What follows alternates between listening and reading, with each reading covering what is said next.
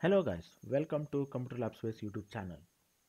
So this will be our final session for the program 8. So where we will continue from the previous session.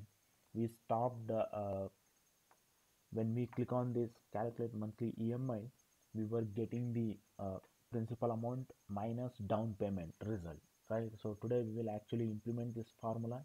So it will be a mathematical formula. We will just 3-4 lines of coding and done. We can close this program 8.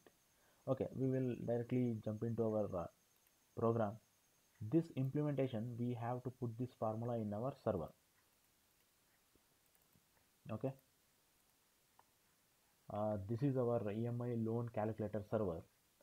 So we were actually subtracting down payment from the principal amount. Okay, today we will give the actual implementation.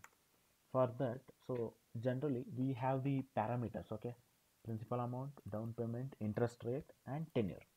So generally, if we are paying principal amount and the down payment, suppose when we are going to purchase a car, okay, so we will pay, suppose the total price of the car is 10 lakh and we are paying a 2 lakh as a down payment. So what we will do, we will actually subtract from the principal amount. So our actual principal amount will be 8 lakh, right? So for that, principal amount minus down payment. Okay, whatever the down payment we pay, that should get subtracted from the principal amount. Okay, for that principal amount we have to calculate the EMI. So one part is done. Next is interest rate. So if we talk about interest rate, generally we talk in terms of year, right? For a 12 months, so we have to break it down for the 1 month. For that, interest rate equal, so we have to divided by 12 percentage, right?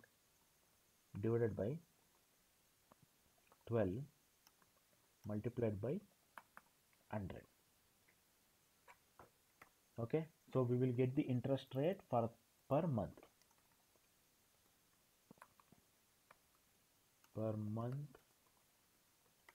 interest rate. Okay, next, now we have the principal amount and interest rate and the tenure.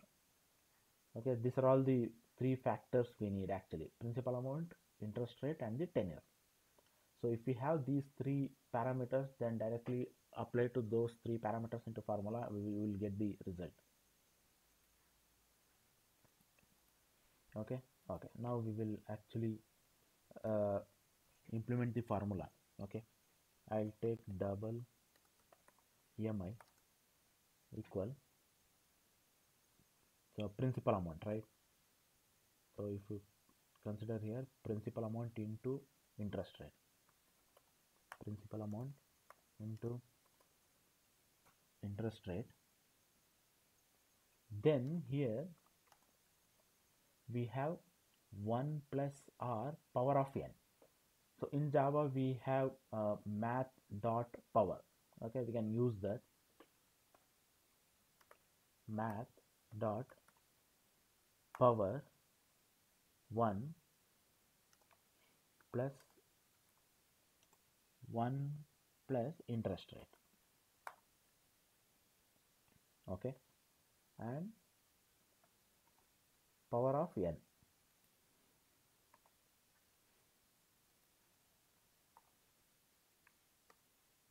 comma tenure. Okay, this is done, this part is done. Okay, and the left part is the remaining part is this right side one. Okay, divided by 1 plus r, we will take the same,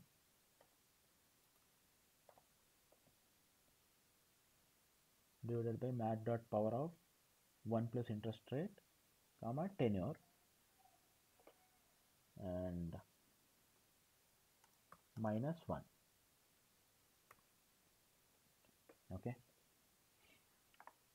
Here we will close this.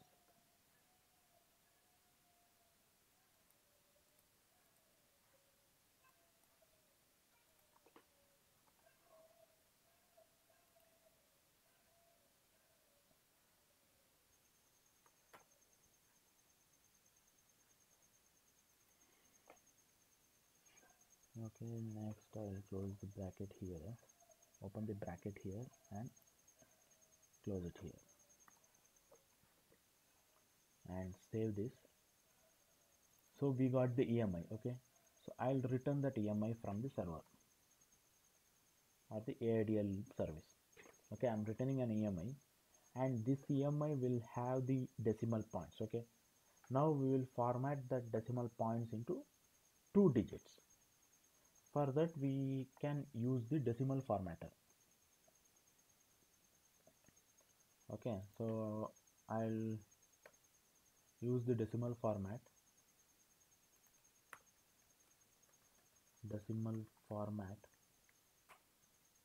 okay, formatter equal to decimal format, and I'm telling for this formatter that I need 2 digits after the decimal, 0.00.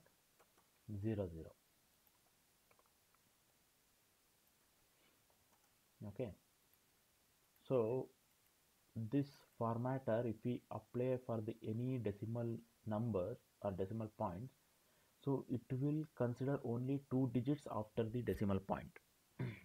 So I got the formatter. I'll go where we are getting that EMI. Okay, here I am getting the EMI, so I'll apply the format. Okay, formatter dot format and the EMI. The return type of this format is string. Okay,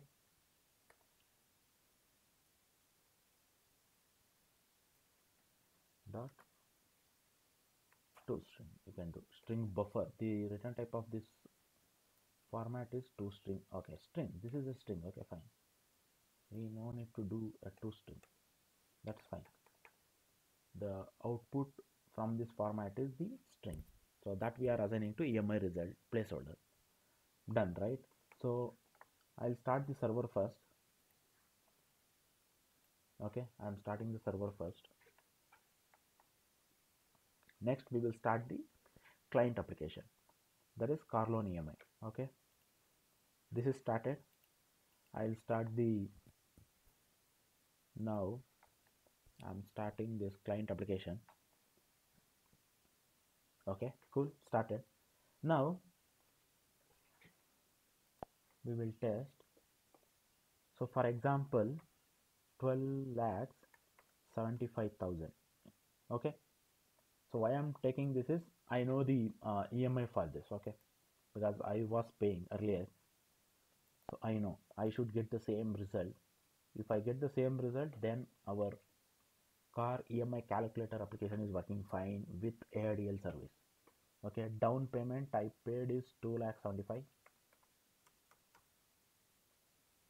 Okay, and interest rate is 7, and loan term is in months, right? It will be 84 months, means 7 years. Okay, so I should get 15,000 per month EMI. Okay, let's click on calculate monthly EMI and see whether we'll get the same number or different. Super, 15,093 rupees. So if we are round off, we will get the 93. Cool. So what I will do, I will reduce this to 5 years. That means 60 months. Okay, I should get 19,000 something. Okay, calculate EMI. Yeah, 19,801. Cool, that's it guys. Then so our Car EMI calculator is working using AIDL service. It's not so if it is a normal program, whatever we were doing in a server, so these 3 to 4 lines of code will be there in our client application. But here we are using the AIDL service, so it acts like a library or a server where the client will request and server will respond with the actual EMI. Okay, so now if another application comes into picture, so even that application also call this calculate EMI method and get the EMI. They don't have to implement their own EMI calculation. Okay, so that's it then. So we can close this program 8. Okay, thank you all then. So please subscribe to our channel. So share it with your friends and families. If you have any queries, please uh, put it in your comment box, so we'll get back to you. Thank you all. Bye bye.